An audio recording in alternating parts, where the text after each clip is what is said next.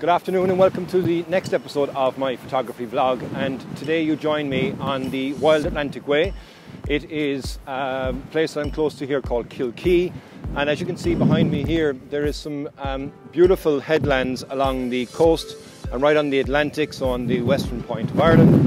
It's extremely windy here today and it's quite cold, so I have my cup of tea. I'm going to finish drinking that, and I'm going to do an episode today whereby I am going to shoot in black and white.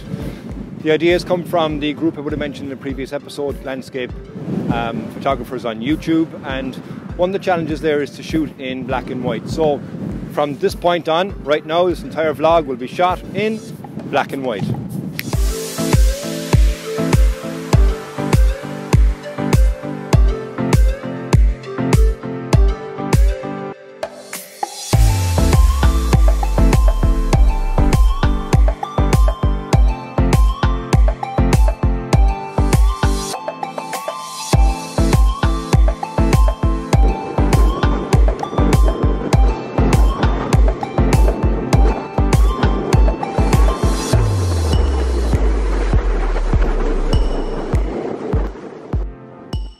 Stop here that I want to shoot is going up the headland, and one of the advantages now, because I'm going to be shooting in black and white, is I can really try and look for contrast in the scene.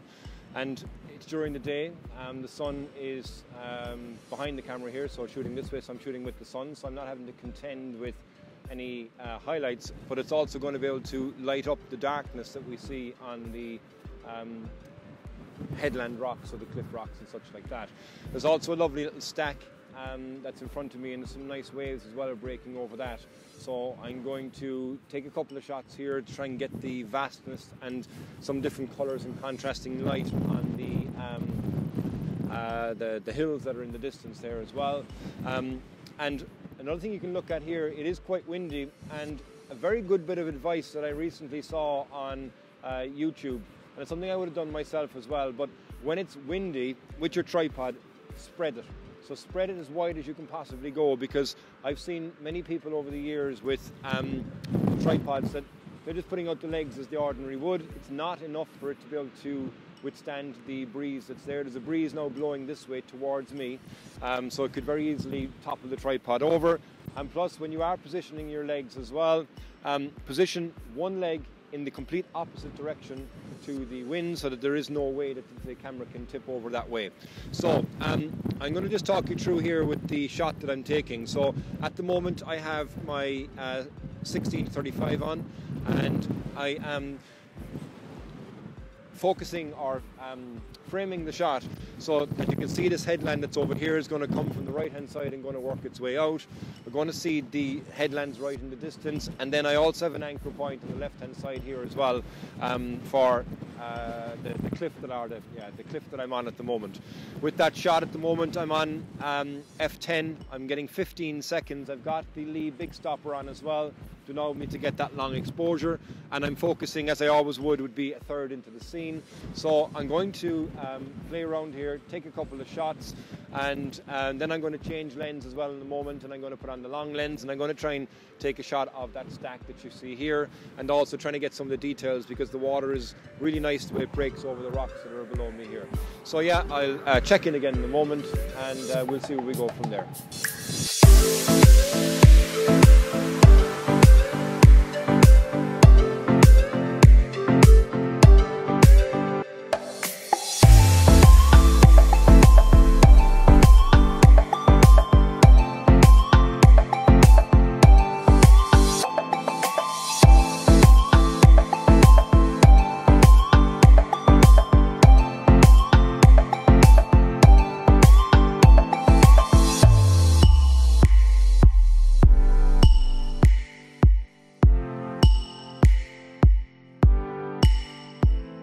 I've changed lens there now to the long lens, and what I'm doing is looking at this one stack here in front of me.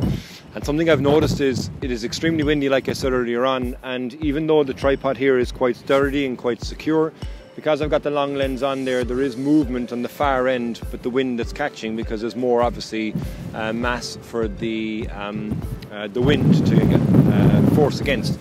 So what I'm having to do here when I'm taking the shot is actually become a human shield. So when I take the shot here, I've got it on a 2-second timer, and now I'm having just to stand here for 5 seconds, is what the exposure time that I'm doing, and hoping that I'm not going to get any any distraction in the shot, and that hopefully will be able to keep this steady, because it is extremely windy. They don't call it the Wild Atlantic Way for nothing.